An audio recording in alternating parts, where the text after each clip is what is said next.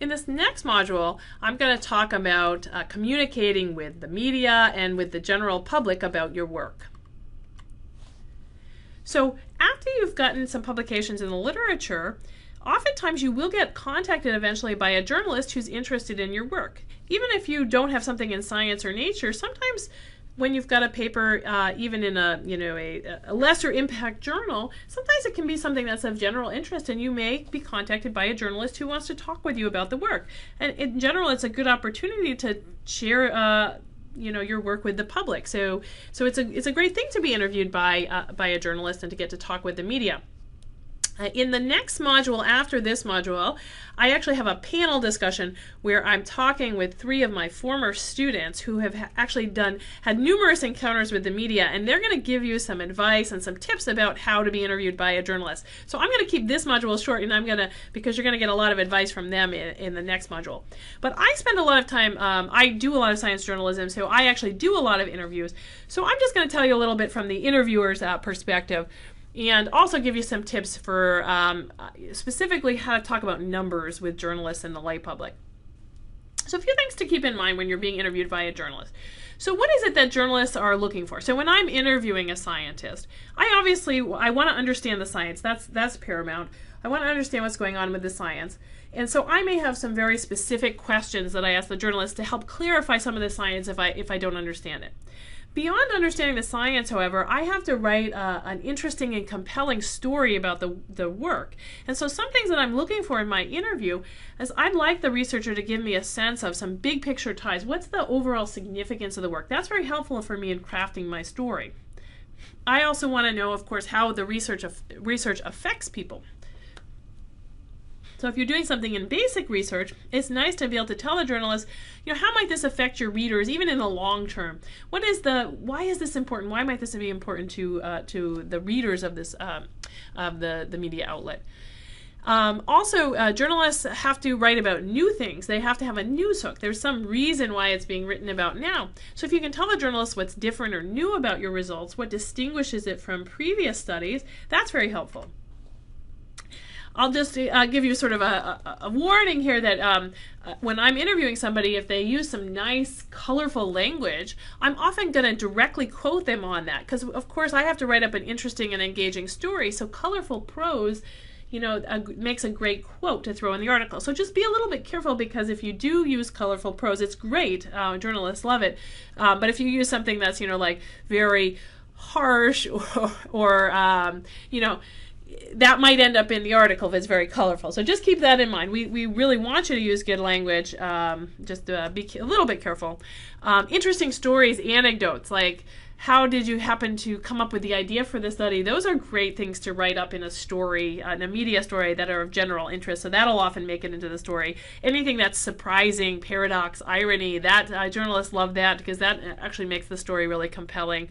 So if you were, going out to you were trying to find a weight loss drug, and it turned out that you ended up finding a cancer drug, that's an interesting type of story that you might share with the journalist.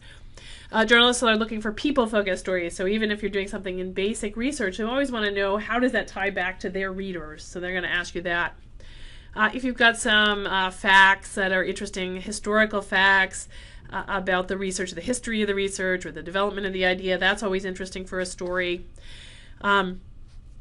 If you can give some kind of sweeping comment about the significance of your work, journalists are looking for that. You always, as a journalist, need kind of a first quote for your piece, and kind of a sweeping comment about the significance of the work makes a great first quote. And sometimes you'll be asked to be interviewed as a commentator on a peer's research. That may happen. And if you give, if you point out the controversies, or you give very bold criticisms or laudatory praise, that's likely to make it in the article. So, of course, you want to be a little bit careful about that, because if you say something very critical or very laudatory, that will likely make it into the article. So these are the kinds of things that the journalist is looking for. They, of course, want to hear about the science, but the journalist will usually ask you if there's specific parts of the science that they want clarified. Otherwise, they're not necessarily wanting to hear all the jargon, because that's not easy to quote you on. Remember, they're oftentimes looking for direct quotes, and if you put too much jargon in, it's hard to make a direct quote out of that. So my general suggestions for if you're going to be interviewed, and again, in the next module, I'll talk with 3 of my former students and they'll give you some more tips about being interviewed. So I'll just go through this briefly, but the first thing is that you want to generally be prepared. So think ahead of time about the things that you want to get across to the journalist, and craft your message a little bit. You can, if it's the first time you're being interviewed, if you want to ask the journalist if they can send you the questions ahead of time, oftentimes they're willing to do that so that it can help you to be prepared. Again, avoid jargon. The journalist is generally looking for things that they can directly quote you on, and if it has too much jargon, they can't do that. You're often told to pretend that you're talking to your aunt or your uncle or your grandmother or your grandfather. In other words, we don't want to slight any of those groups, but in other words, talk to, speak as if you're talking to an intelligent relative or friend who doesn't necessarily know much about science or about your particular research area. So bring it down to a level that, an intelligent person can understand. So, if you want to think of your uncle or your grandmother or grandfather, that can help. Make sure you give the journalist clear take-home messages. So don't be wishy-washy about what the findings mean. Kind of state clearly what it is that you think that the journalist should focus on in their piece. Give them some clear take-home messages. And if you can, try to anticipate any confusions or misinterpretations that the journalists or the lay public might make about your work, especially if it's something controversial. So if you say, well, I know this is one way that people might misinterpret the data, if you can just say that to the journalist, like, here's something that people might misunderstand about my work, and let me tell you why that's wrong. If you tell that to the journalist, they're going to factor that in crafting their piece. So go ahead and just kind of, think of those and explain those away at the beginning. Anticipate those. Make sure you give a clear statement of the key limitations of your work. The journalist might not ask you for that, but it helps if you can give a clear statement of what are the limitations of your work, what's the context. That will help the journalist in conveying that to the general public so that the work isn't overblown. And then finally, the last thing I want to talk about is I want you to think carefully about how you present numbers to a general audience or to a journalist. So remember that not everybody feels very comfortable with numbers. People in general are really bad at understanding things like risk. So you want to be careful about how you present numbers, and think carefully. However you present the numbers to the journalist, they're likely to use those exact numbers in their report. Unless they're doing some kind of investigative journalism, they're likely to just take the numbers that you give them and assume that those are correct and use them in their story. So think about how to present those numbers in a way that's understandable to a general audience. So for example, make units understandable. If you're talking about things like nanometers, most people don't really understand, don't have a conception of that. Is there some way you can make that concrete for the journalist and the readers? If you're talking about risks, make sure you present that in those risks in the most transparent, easy to understand way that you can. Again, human beings are really bad at understanding risk.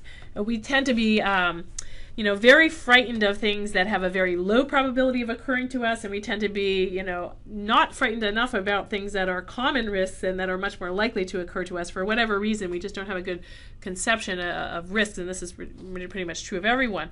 So presenting risks in a way that's really easy to understand it is a great public service. And I'm going to just give you a case study here about explaining risks to a journalist or to the lay public. So there's sort of two principles. Keep in mind that for most people, whole numbers are easier to understand than fractions and percents. So you as a scientist probably deal every day with units and fractions and percents, but keep in mind that most people don't deal every day with numbers. And for all of us, whole numbers are always easier to understand than fractions and percents. So think about whether or not you can put your numbers in some way into whole numbers, and I'm going to give you an example of that in a minute. In the medical literature, we talk a lot about risks. And a common way of presenting risk in the medical literature is to talk about relative risk. Well, relative risk turns out to be this concept that can be a little bit misleading sometimes, because sometimes you can have a very high relative risk even when the absolute risks are low. And so keep in mind that you should try to think about presenting to the journalist or the lay public, what are the absolute risks? Not the relative risks, but the absolute risks. So I'm going to give you an example of that as well. So here's a case study that we can talk about. This is a case where the researchers of this study and the people who put out the press release about this study did a really excellent job in describing the risks. I was working as a journalist at the time, and I was particularly impressed when I saw the press release to realize that they actually thought very carefully about how to present the risks, and they presented them with whole numbers and in absolute terms. So this study was the Women's Health Initiative. And this is a large, randomized, double-blind study where they were treating a large number of women with postmenopausal hormones and a large number with placebo.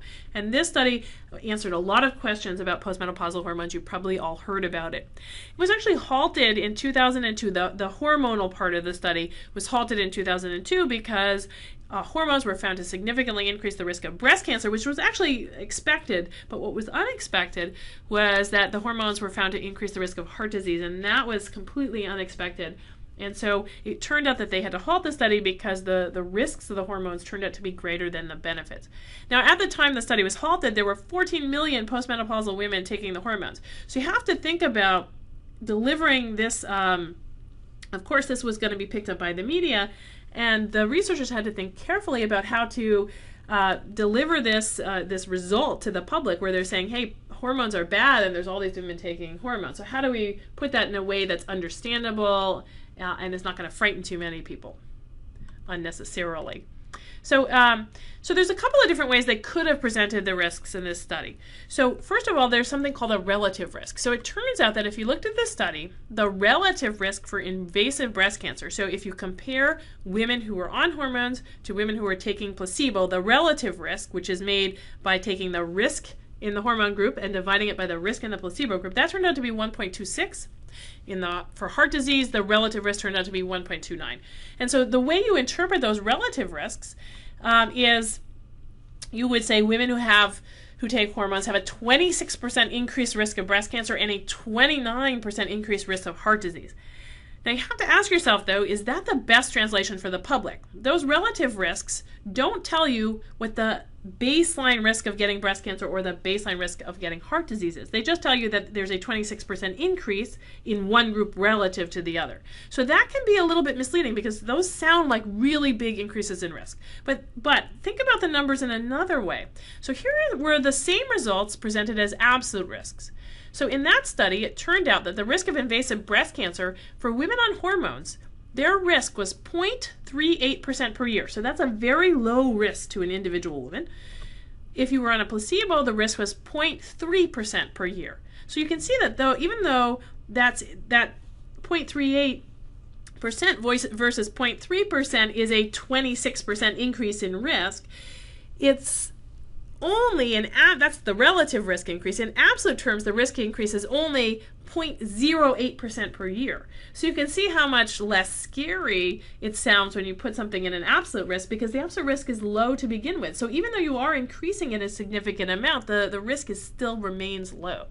And for heart disease, those risks were on hormones, it was 0.37% per year. On placebo, it was 0.3%. So the risk difference was that there was an increase of 0.07% risk per year if you were on the hormones.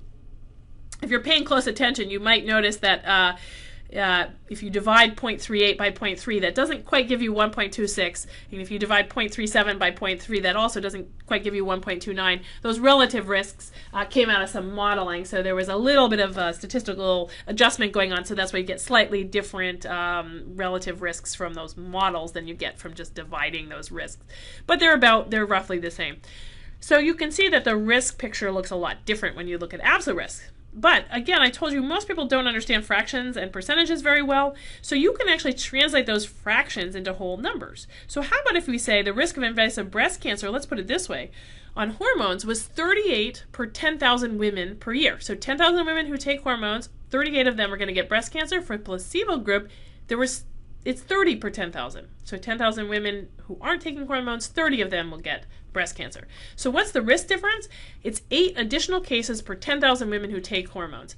So that is a much easier way for most people to understand the risk. It uses whole numbers and it's giving you the absolute risk picture. For heart disease, you can use the same logic, and it turns out there's 7 additional cases per 10,000 women. So 7 additional heart attacks per 10,000 women who take hormones. So you can see this is a much different way to present the risks, and this is a much better way to present the risks to a journalist or to the lay public. So again, the best translation to the public, in that case, I don't think it was this, in fact, the media didn't present it this way, the 26% increased risk of breast cancer and 29% increased risk of heart disease. That sounds impressive and scary.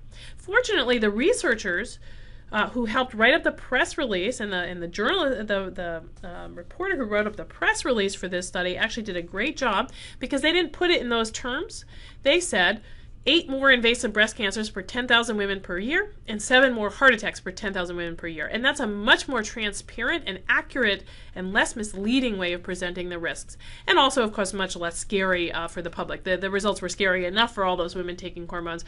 And so this was a much better way to present the risks. So always be very careful and think carefully about how to present numbers and risks.